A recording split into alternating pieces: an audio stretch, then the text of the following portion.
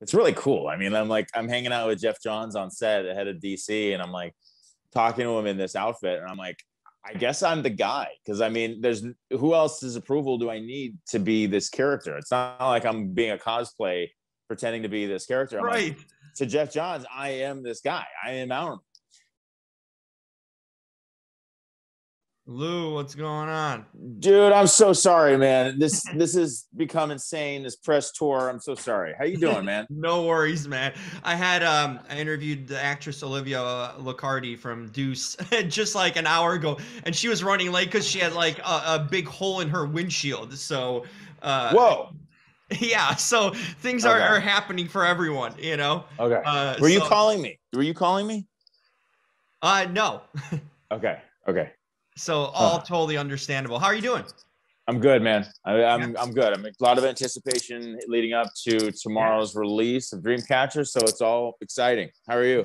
I'm doing good. I actually spoke to your co-stars Nikki and Zachary a couple of days ago, so already Perfect. got a good start Cool, there. man. Nice. Yeah. Where you at? How'd it go? It was great. They were awesome together, by the way. Nice, dude. Cool, man. Where you at? What do you say? I'm in West LA. That's where I live. I'm from Santa Monica originally. Mm-hmm. So, I mean, this is right before the craziness of West Hollywood, yet it's already has that West LA beachy vibe. So, what about you? Right spot. I'm in Chicago currently. I'm from here, but left LA. I was living in LA till the pandemic started, so now kind of back home, but hoping to make my way again, and hopefully later this year when things kind of calm down and get better there. So I like your Chicago accent. It's legit. It's noticeable, right? Can't lie. That's for sure. It's there all the time. Nice, man. I'm excited to talk to you. You know, it's cool because I've interviewed your dad several times. So I've met him too. He's done a few Comic Cons in Chicago here too. So nice. Okay. It's cool to kind of keep up the family lineage and get a chance to talk to you now. Yeah, I need to have a kid pretty soon so you can interview him too. So Right. we gotta, get going. The sake of the podcast.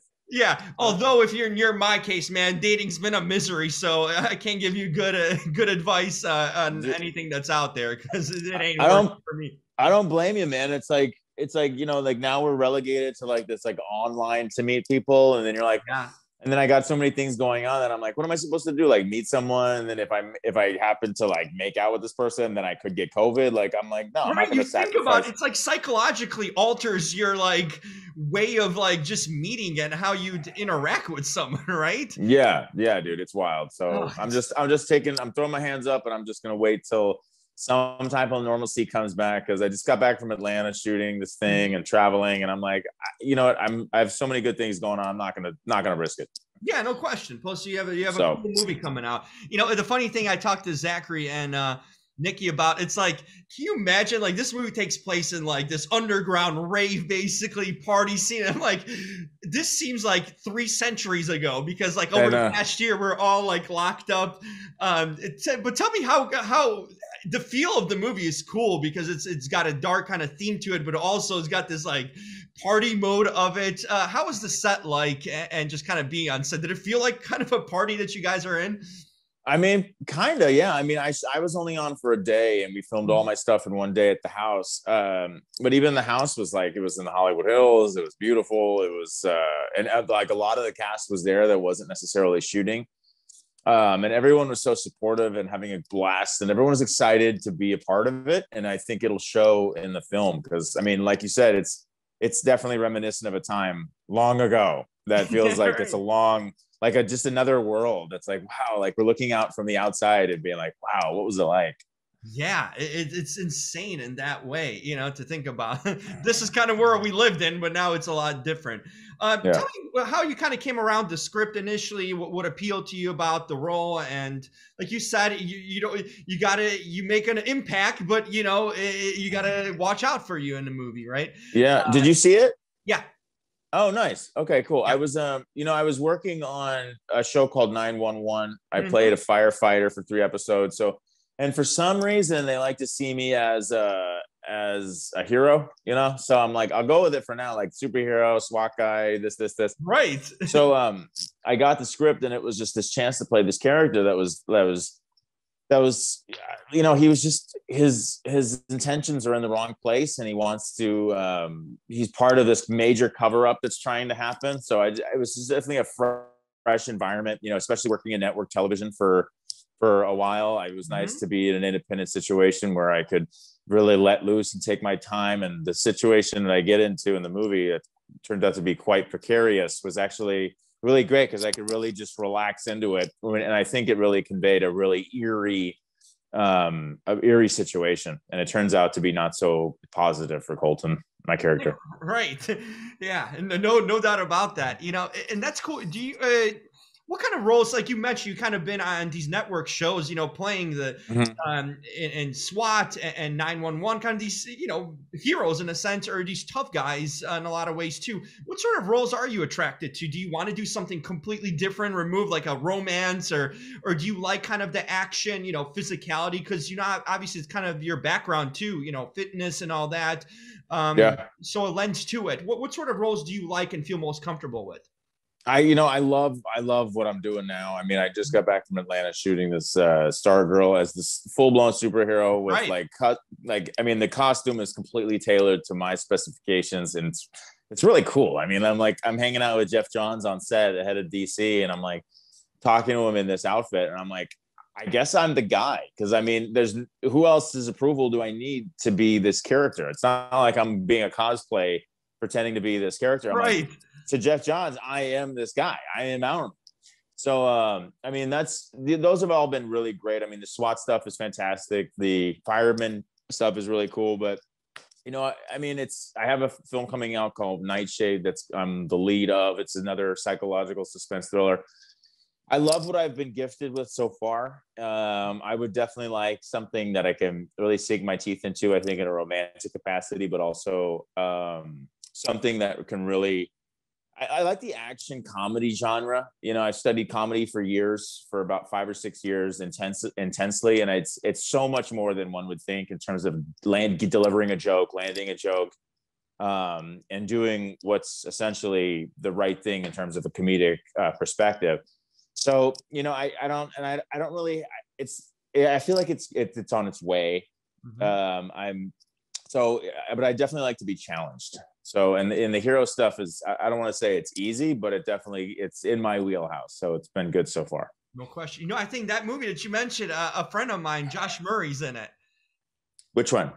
The one that you're starring in. Josh Murray was in Final Frequency. Final Frequency. That's right. Yeah. I know there's a movie he was in with you. So I'm like, okay, yeah. I know you were starring in that one too. So yeah, Josh is great.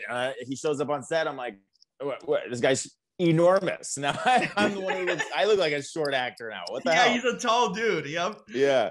Oh, that's funny. Yeah, it was good.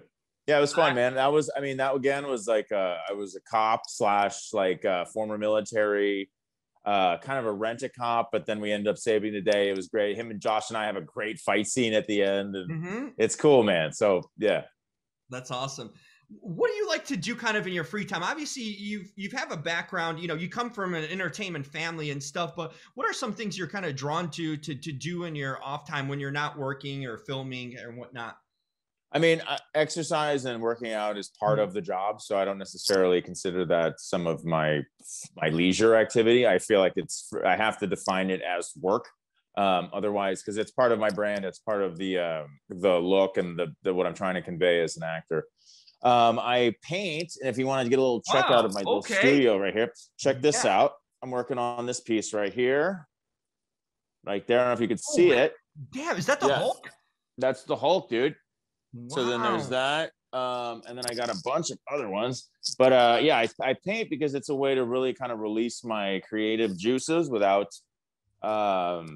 just being obsessed with the acting, the auditioning, because I get so many auditions and I go out for so many things. And you know, I can easily get lost in the fantasy of what it would be like if I did book it and blah, blah, blah, blah, blah. Right. It's crazy. It messes with your head. You got to have an outlet, you know, or kind of escape in a sense. Yeah. And so the artwork just comes out of me, and I definitely, I mean, I love to do it. It's for me, it's not, you know, I've been selling prints just because people have been like, why don't you sell your work? Why don't you sell your work? And I've done so, but for me, it's just a way to really breathe and to be creative in a whole different way. So I love to paint. How long have you been doing this? This is phenomenal work. I mean, oh, thanks, man. Let's see. I can show you some stuff too. Check this out. yeah. So I'm working on this one here. Oh, wow. And then up here, and then this Batman one that I just can't get a hold of. Yeah, that's Catwoman and Harley there. I love Yep. the upside down thing of it. That's so creative. You got that right there. There's a pug. And then this Wonder Woman right here. Wow. So it's just like, you know, it's always something new and different and something I can really kind of sink my teeth into. But are these like sketches that you drew first and then kind of painted over? Like, how do you like look at something to get that, you know, visual? How do you approach it? I'm kind of curious. Or does it all come from your mind without even having to look at pictures and you just go at it? No, I mean, I try to make an image that it's like kind of the ideal of what the character that I'm trying to do is. Like this with this Hulk piece, it started out as like this fight scene, and then I'm like, what? I'm not a comic book artist. It's like, what am I doing? And then I just kind of put it into the case that like people want to see the artist's perspective. Right. So the Hulk has been a story behind that, you know, or an idea. Yeah. And the Hulk, I mean, has been such a huge part of my life in terms of just being my dad's the Hulk. So it's, you know, one way or the other, it's always been like a very integral part of who I become. And, you know, it's an interesting relationship I have with the Hulk because it's more than just a character that I like. It's like, I mean, I was raised by the Hulk, essentially. Right. Like my dad is, people are like, who's your favorite Hulk? Banner, Edward Norton, or Mark Ruffalo? I'm like, first of all, watch your mouth because that's Bruce Banner. There's no Hulk. They get credit for 2 roles. Neither of those guys did anything to prepare for the Hulk. They just get thrown this amazing character. Nobody cares as much about Bruce Banner as they do about the Hulk. But then to be the Hulk, you have to be like this monster of a dude. So then all of a sudden they don't have to work out and they don't have to be a world championship bodybuilder, and then they're getting credit for the Hulk. So your father wasn't CGI, really. He was like actually ripped. You know what I mean? It was just painted on and stuff. It wasn't like a computer graphic or CGI making him, you know, into something. Yeah. So that's so when it comes to the art stuff, I just kind of, you know, I kind of go with how I feel, but I want it to be kind of separate from what I'm doing. You know, it's a way to keep my mind busy during crazy times. So I do that. I love to cook. I love to, you know, I gain inspiration from hanging out with my wild friends, hanging out, traveling a little bit here and there. I try to keep it as normal as possible because now it's becoming this weird Hollywood, like it's wild when you have dreams and you have aspirations and you work towards them, and then all of a sudden they never happen when you want them to. But like now as things are happening, I'm like, this shit is getting like real. And sorry for cussing, but it's like, it's wild. That's I've been a cool perspective right there that you mean, because you said that when you want things to happen, they don't, but then when you're patient, it kind of just starts manifesting and happening. That's a really interesting perspective and look at it, because you can get caught up in like wanting something to happen and get distraught over when it doesn't happen at the time you feel like it should be, you know? Yeah, because as I'm talking with you right now, it's like I'm like, wow, I mean, I've actually done a lot of work. You know, I remember when I just booked a pilot for SWAT, and at that point, I mean, I booked a lot of different guest stars on different networks and like top of show stuff. And things were moving along great. And then I'm like, now I'm talking to you, I'm like, damn, I'm like, things are like becoming real. And, you know, like when I signed on to do this film, I never knew it would have this kind of distribution, and it's getting a lot of traction and people are really excited about it. And for me, it was just a day role that, you know, coming off of 911, I was like, you know, should I rest or should I do I need to take this? And then I'm like, you know what? I think it's cool. I love to work. I love to collaborate. So I went about doing it. And because of it, I'm talking to you now. So it's cool. It's crazy. And it's been, you know, and it hasn't been given to you. And it's how you've been in this industry for, you know, working already since I think you've done your soap for almost a decade. You know, you've been doing work. So that's hard work in a sense, and putting in time paying off, you know, and a decade is a big amount of time, not only for anyone, for any actor, but just to have that longevity, to even be in this industry a decade, and you're moving forward and bigger and better things are happening. That just shows the kind of the work putting into it, and the patience, you know, that it takes, and how it kind of, it doesn't happen overnight, no matter what, you know. Yeah, no. If it's worth it, it's not. You know, I see all these people that do these one things and then they're this, but you know, it's like this is such, and I've seen it firsthand, and when I've seen my father and how he does things, and he's withstood like the test of time in this Oh, no industry. It's been in question. 40 years, and he's still admired for this character that he plays and all these other ones. But I've seen basically the recipe for how to be a star, how to live like a star, how to prolong your star, your glow, you know, as a star. So, and I feel like it was just, what am I going to go do? Sell insurance? Like, what am I, you know, I have to, like, things just have been in a situation where it's like, it's for you to take if you're willing to work for it. Yep. So, you know, like, I fell in love with going to acting class. I fell in love with the stuff that I knew would make me better. I'm not interested in being just this celebrity kid. I mean, it's funny. People ask me, has the name helped or hurt? And I'm like, it got to a point where I'm like, it wouldn't matter what my name would be. And you can, I implore you to look back at my credits and find one that would connect with my father's influence. And there's probably, Right. there's not one, you know, and I'm especially starting off in soaps, you know, it's a polar opposite. Yeah. You know. Yeah.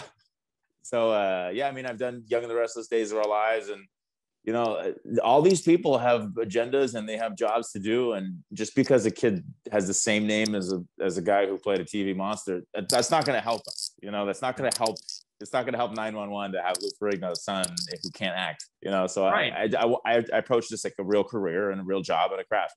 And plus, a lot of people who are hiring, they weren't around, you know, when your dad was in his heyday too. So it's kind of new to them too. It's the generations change, and the people who are now kind of in charge of this industry and working in it, they're just a new blood in it too. So yeah, very much so. You know, it's interesting when you say it's kind of you guys, you and your father come from a really, you know, fitness background, and you know, it kind of implies into acting too. You can't get built or fit overnight. You know, it takes work and effort and hard time, and to make this happen, to have a great physique or have great, you know, kind of fitness. You know, and same thing with acting. It doesn't happen overnight, and if it does, you know, there's shortcuts to everything, but those don't last. Those are temporary. So doing it the right way is really kind of what, not only it's self motivational and you know, satisfactory, but also it builds your future too.